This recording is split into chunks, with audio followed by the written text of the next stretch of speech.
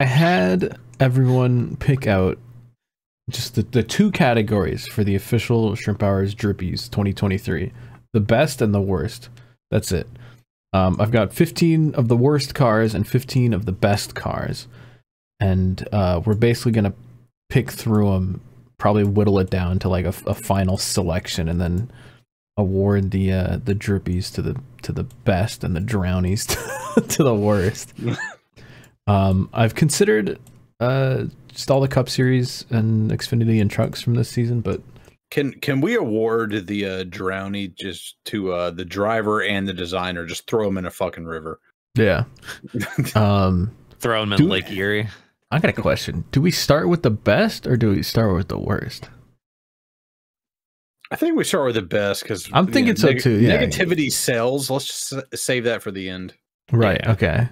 So the official nominations for the best paint schemes of the year 2023. Wait, did me or Caleb get any selections on this one? I literally asked you guys. You've been in the call for like 30 minutes. And no one sent anything except for Ben. I did the rest of the selections myself. It's true. Okay. I gave 2. Rusty, you literally had an opportunity. Okay, I'm going to read mine off. Ryan Blaney, Daytona 500. Ryan Blaney, Auto Club. All right. Anyway, the best cars. We got the Brad Castrol Edge 6 car, which is hot. This is a sleeper pick. The Eric Almirola Go Bowling Machine. I know he ran this last year, but this thing's hot.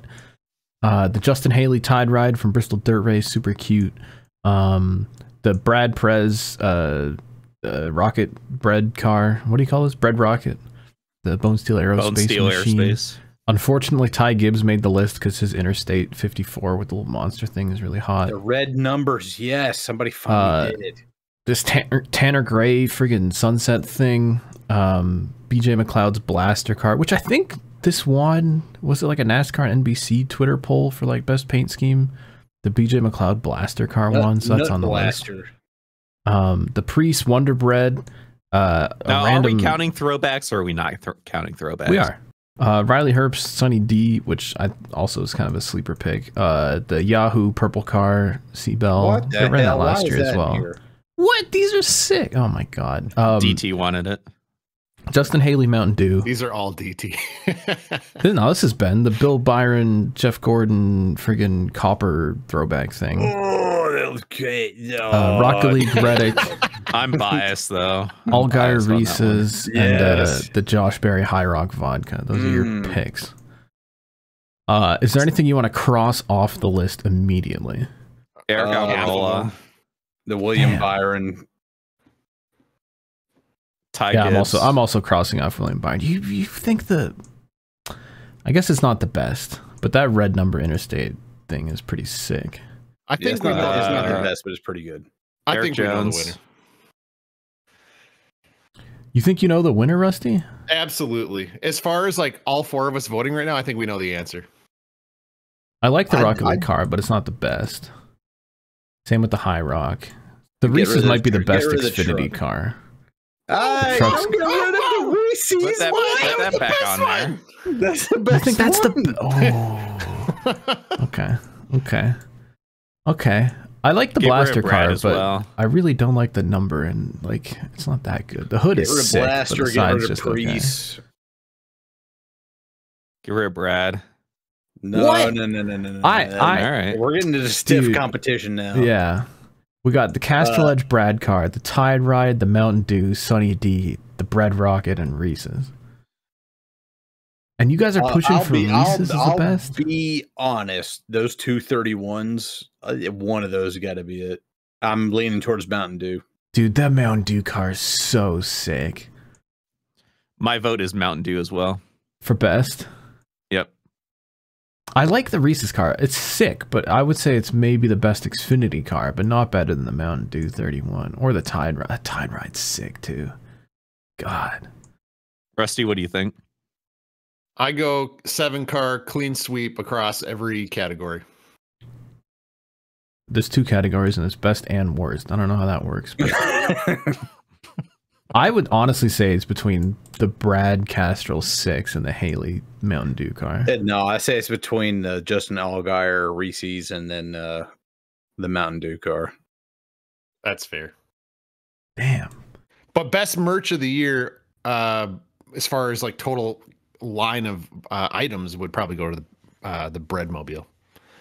Yeah. I got a T-shirt. There were some sick Dale Jr. shirts too. I might throw in a tiebreaker. The Reese's car shows the actual product. That's the best one. You're not gonna put a can of Mountain Dew on it. Yeah, why not? That's fair. Why not? Because you know what Mountain Dew is, like the design. It's all friggin' sharp and angular. Yeah, it's got all like this nonsense. neon green poison. We already have that on the. Putting a little round can on that would like genuinely make it worse. Not worse than that yellow number. Like, I hope. Yeah. If that had a red roof number, it might just take it automatically. I'm gonna go Mountain Dew, honestly. Yeah, I'm gonna stick with Mountain Dew. Rusty, you're saying Reese's? Yeah, because if the 7 car had contegs, I would say it was a tie, but they just don't have enough contegs to make that work. You could tell that was meant for like contegs and all that stuff on the side. If it was filled out, like if that came out 10 years ago. One of the things that does it for me, despite how like cute it is with the big Reese's logo, I don't like how far forward the number is. Like it's a little bit. They slid it forward on the roof and the door. It's a little bit too forward. Like it's just uncomfortable enough. I think it should be more like there. But it's a valiant effort. Congratulations, Justin Haley, friggin' Mountain Dew machine. I forget who the designer of this. I did, but I forget. It's getting to the point where I'm losing track of paint scheme designers. Like there are too many. Fuck. I forget who did this, but he's sick, and it was his first cup car. So we're in for some good things to come if he gets more of them. Dude, I love how the Mountain Dew logo like wraps all the way around the hood, across the fucking fenders. Yep. Oh my god. I mean, even the little Food City logo on the quarter panel still looks pretty good. Yeah, it fits. So it's officially time to pick the worst. The Drownies. We've found the one made it to the top of the pile of the drippies. Yeah. Welcome to the 15 worst paint schemes of the 2023 season. They're all Cup Series cars, and like half of them are Stuart Haas. So let's get to it. A lot of these are my picks. The Kevin Harvick plain white Mobil 1 car that just has nothing on it. But it's not the worst. Yeah, and then the one where they made it even worse by putting this like gray stuff on it. He ran in Sonoma. The Briscoe vacation planner car where you can't read anything from a distance. Yeah, this thing's garbage. It's not as bad as a Snap-on. That's true. The Alex Bowman Detroit Pistons with the purple and the blue and that thing on the nose. Detroit. Also, the front numbers are pink. So is the logo on the side. It's pink and purple and red and blue and white at the same time. It's gross. This is an early pick for taking moldy it. Bread. The Stenhouse moldy bread car from Talladega. The Stenhouse Reese's car where it's just plain orange with a completely blue hood. I think that's fine. I like this because I like that orange of the Reese's. Ben made this selection for the best, and I made this selection for the worst, so I put it in the worst. Is that just a plain? It's just an orange car with a blue hood, man. The Hocevar white on light blue with the just gradient resort on the side. Pretty gross. Shit. The Harvick car, just because they sent him out in that turd. I forgot about this one. The Almirola IHOP half Smithfield thing. I kind of like it. We've talked about extensively on this program. The Byron Pods car. Rusty wanted to pick the Gregson Baconator machine for the best. This is not bad. Why is this on the worst? I think it sucks. The bacon racing stripes? You don't like the bacon racing stripes? It even has the product on there. You fucking communist. Get the fuck out of here. All right. Throw yourself off the Canadian bridge into America. Throw yourself off into Niagara Falls. The Bubba Wallace gunmetal gray McDonald's car for some reason. The Bubba Wallace DoorDash sad machine. The Bubba Wallace Columbia moon car. I don't know what to call this. I don't know what's going on there. And the Stenhouse Coke Zero Sugar with black logos on a dark red. Why couldn't car. they just make that white? It's tough.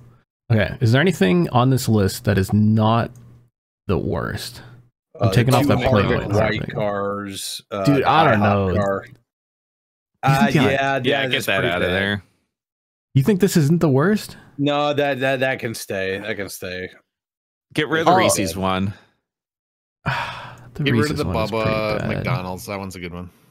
Okay.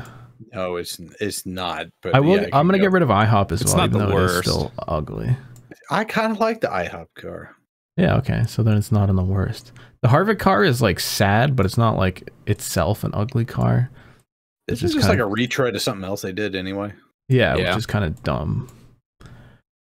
The Columbia Moon car is like kind of ugly, but it also has this little chrome gold stuff. Part of the reason I selected this was how it appeared on TV. It was just a big blob, and you couldn't make out just couldn't anything. see it on TV. Yeah, that's fair. But I also think this DoorDash car is worse. Yeah, I think that DoorDash car is worse. Therefore, Columbia is not the worst. Also, the Pods car is pretty bad, and you can't read the number, but it's not that bad. Like, they have a big logo on this side, at least. And I'm throwing out the Coke Zero Sugar car only because the moldy bread car is worse. So we're down to 6. We got the Vacation 14. The Vacation 14. It's not that bad. It's just you can't read the fucking sponsor. Yeah. The Pistons car is pretty gross, but it's not all that bad. It's just no. Bring it back. All right. The number and the fucking logos are not the right. They don't match the rest of the scheme. That is like unforgivable. There's like pink and purple in there with like the Detroit Pistons red, white, and blue. Yeah, it's pretty gross. Also, it's getting worse by the day by the amount of losses Detroit has. Yeah, that's true. I guess that's what happens when you get put on an Alex Bowman car.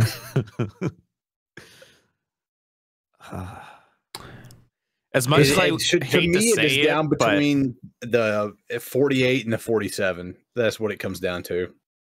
This Harvick car is pretty bad. Like it's bad, but it's not worse than the other ones. This is a decent photograph, and I still can't read what it says on the side. But you can read what it says on the hood. Something, yeah. Okay. That is third worst, but it's not the worst. The host of our Sun Secret car is pretty bad, but it's not the worst. But it pops on the track, and it's not like awful. Yeah, except you can't read it. Like, look, from this distance, you have no idea what any of that says. It's the worst as far as sponsorship. I think there's a clear winner here, unfortunately. I think so as well. Detroit Pistons. No, it's bad. Mine's artisanal. But the Artisano 47, what really gets me is that they have a logo hidden on the quarter panel and then a piece of bread for the quarter panel logo, which isn't the same kind of bread as the other piece of bread for the main sponsor, which is also just moldy and all over the car. Hold on. There is one thing to save it. I think I see what you see. There's grilled cheese on the quarter panel. Yeah, but that's not. It's the wrong bread. It's a different. I don't care, dude. It's grilled cheese. I can't drown grilled cheese. Yeah, but it's literally from another car. Like it's from the Country Crock car, and they just slapped it on the quarter panel. Based. That's this. The fact that they wrapped even the skirts with the bread. See, I think skirts is actually a good thing because they wrap the skirts. This might be the most disgusting car in a while. We need to put it to a vote, though. Like, I'm going to do that in the lines. Artisano bread tomorrow just to make a fucking point. It is actually good bread, but man, that car's tough. Okay, Rusty, what do you think? Well, which one's worse, Pistons or bread? I think I can settle this in one simple statement. Okay. There's been a certain team. Well, now that I think about it, could qualify for both teams. There's a certain organization that consistently puts out the worst body of work, and it is the flagship team in NASCAR over decades. Every employee on that team needs to be drowned because of the stuff they show up at the track with. I'm going the 48 car. They're getting drowned. They got to go. See, I agree with you that they should drown, but I don't think it's over this car. Like, this is... No, Rusty brings up a good point. The 47 team has all these sponsorship deals with all these different like brands and stuff through Kroger. They're gonna put out some drowns. They're gonna miss, and they're gonna miss pretty hard sometimes because they put out a different car every day. This is a good point. Ally actually, and fucking Hendrick do not have that excuse. The Ally's on that car every single week, and it looks like a piece of shit every single week. You know what? My mind has been changed. It's been decided. There it is. The 2023 drowning. I'm coming in a little toxic from today's 24 car news. So get him out of here. His based arc. We're gonna get some emails about this because I know there's some weirdos that like this car, but dude, it's the purple, the pink, like the fact that you can fix this, make it red, white, and blue. It was so easy. The fact that you can fix this in 5 seconds and no one ever bothered to do so is like I could fix this in MS to the Paint drowning with the fucking paint bucket tool in like 5 seconds. The Pistons being absolute dog shit doesn't help it. I'm just gonna treat it like a lifetime achievement where when you piss me off long enough with some garbage, you're going down. You gotta go.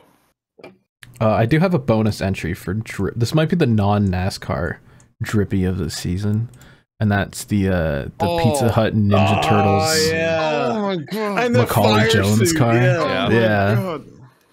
I don't have the picture of it on hand, but he has the helmet too with the freaking Ninja Turtles thing. They even took the picture in a sewer. Yeah, that's the best part. They literally found a sewer tunnel and put the car in it to take the picture. Banger.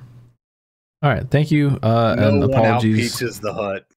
No one is still listening on audio platforms. Unless you taste it. But that is your Drip or Drown finale. Tune in next week when we talk about those garbage Hendrick cars that they put out today. Oh, God.